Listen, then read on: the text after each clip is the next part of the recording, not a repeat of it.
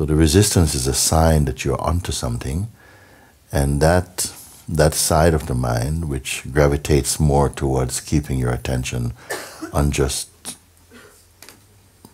less important things, on passing things, that side that rises up as resistance, that seems to sabotage or tries to sabotage your opportunity for freedom, you must be aware of it.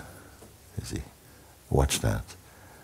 And because the trouble is not so much, I was saying yesterday, is not so much in the action of something, but in the reaction to it. You see? It's not that something happened, we don't know what's going to happen, but you're tested more in your reaction to it. You see? Because the thing reveals in you what is still alive, whether it is good or bad. It reveals that, and we should make use of that opportunity. Without the mind coming up, we won't know, we won't recognize that which is really offensive to your heart, you know, and then to observe it. The powers come for you. I say anyone who spends some time in satsang genuinely possess the power to bring a chaotic state of mind back into silence. And we must exercise that, not the right, but the opportunity, that power is there, so that we leave entirely the field of personhood. Thereafter it can come, but it will be much more superficial, much more playful. You need not suffer it. We suffer it when we have strong identity as a person.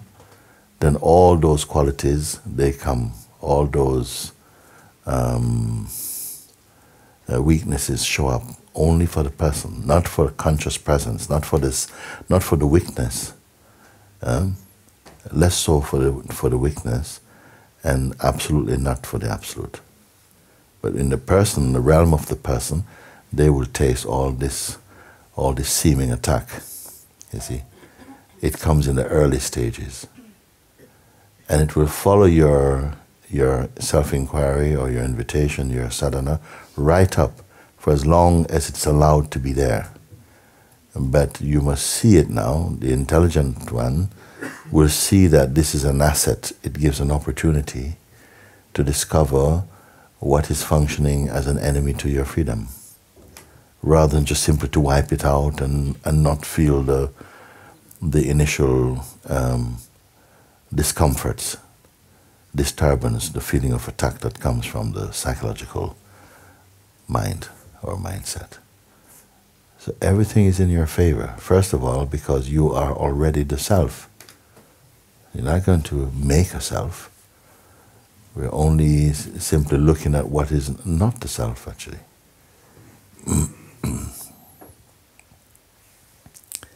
You see, so a lot can happen in a day. It is not outside you.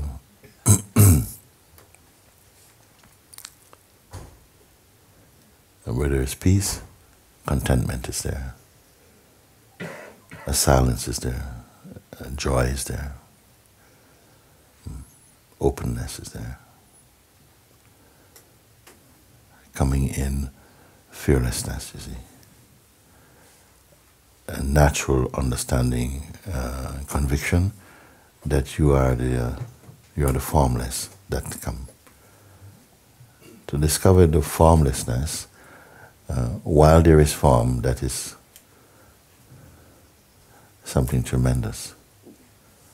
Because so much of human life is lived with the attention pointing outward through the senses and the mind, to have contact with only what is perishable. You see.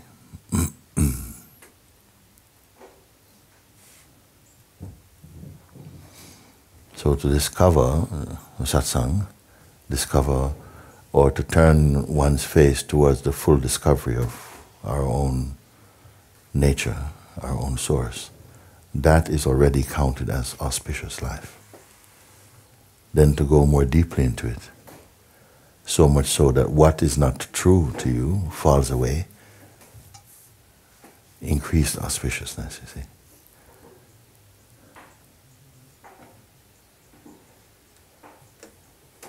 And what remains after that, the mouth cannot speak it. The mind cannot comprehend it.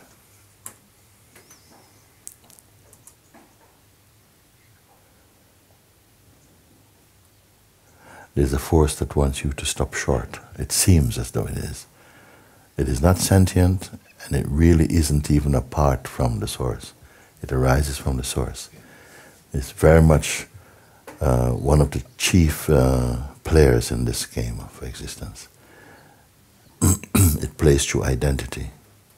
Everyone must taste some identity at first. And we're either going to be pulled towards increasing identity, upgrading identity, or discovering the source of identity.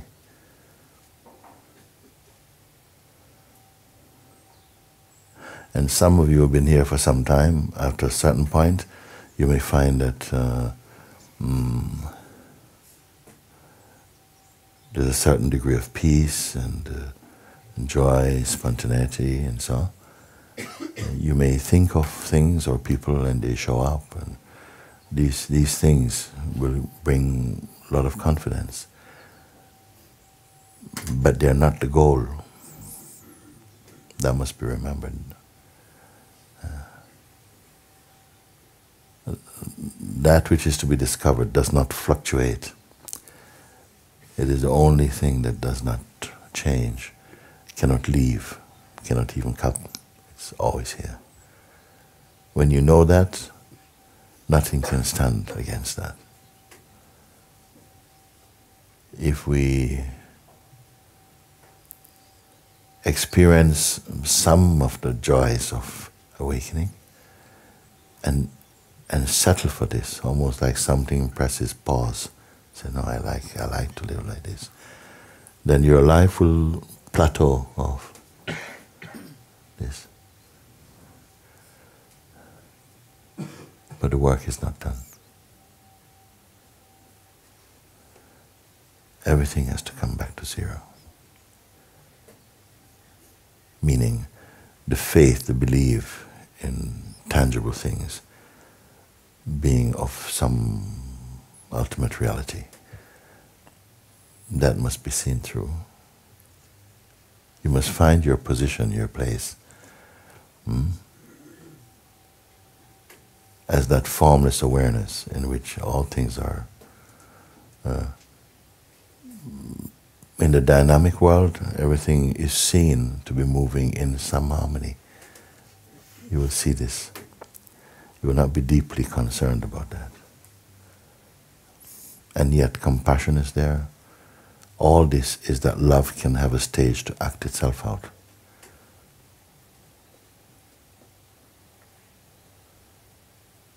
And that wisdom can flourish and express its divine power. What falls off must stay off. Some things will drop away. Don't celebrate too early about them. They will come back, some, but not with that same force. If you abide in the place that you are discovering, you're loyal to it, you're faithful to it, you honor it, you recognize the importance of it, you will not have the sense that it leaves you. You see? It cannot leave, of course. That's why I say you cannot have the sense that it leaves you. But if our support, if our foundation is built inside the body-mind person, then we are already on stable ground. Because the nature of that realm of the body-mind, it fluctuates all the time. So find yourself in the place of that timeless seer, in front of whom even the functioning of perception is also perceived. But it's not watching any movie. It's not watching movie. It does not need to turn to left or right. And yet, not even the movement of one atom moves without its will.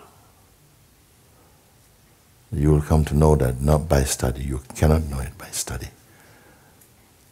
Yeah. When the arrogance of outer knowledge falls away, or is melting into that heart, you come to know some things just spontaneously. You don't know how you know it. Unstudied knowledge. Or let's not say even knowledge, unstudied knowingness. You see? So just stay with that. That is the power of this, that we are not moving from book to book, but that you recognize the main point and the main position and anchor yourself in that. Not by force. Sometimes little force, sometimes we must be not too slack with the mind, not give it too much space. Sometimes you must hold, you must be a bit strict about the way the attention is pulled about. And just keep recognizing, even rather than holding the attention in anything, just recognize that even the movement of attention is perceivable. That's a significant thing, that even the movement of attention does not denote the self, that the movement of attention is also perceived. If you understand this, then you are in the unshakable place. But stay with it. Once you've found that which is yielding good fruit, stay there, stay with it. Merge your identity there. That's it. Simple. The wise or intelligent person recognizes and knows that this life must be for freedom. Use your life for freedom. Because as you come here, you begin to recognize that how much of our lives have been lived in ignorance of the truth and under the very, very limited idea of personhood, and not realizing about the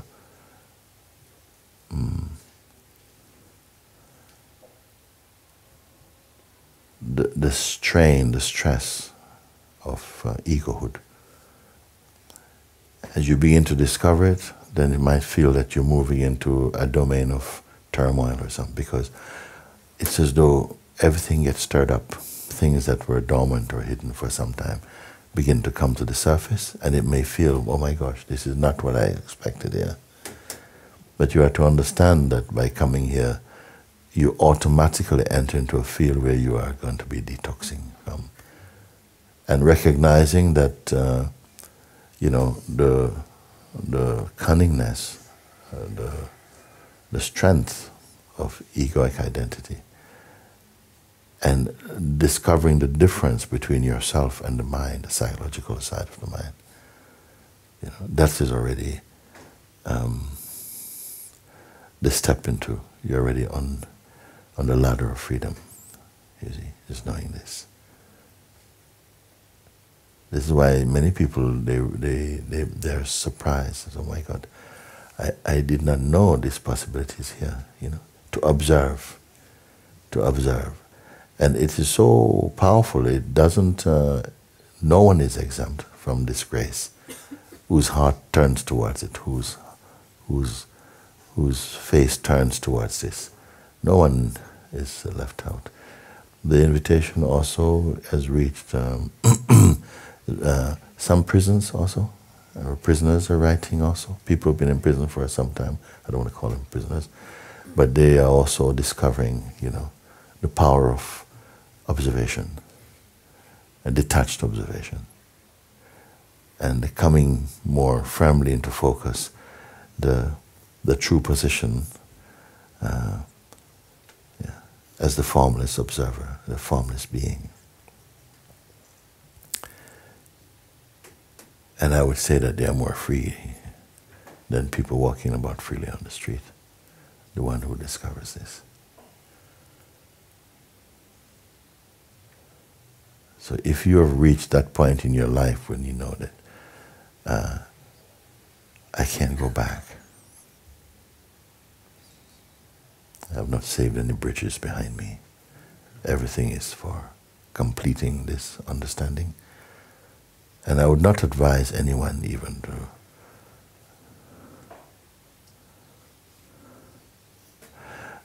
don't take any sabbatical from the truth. Finish up, you know. Let the rest of this life be lived in freedom. And it will not end in the dropping of this body.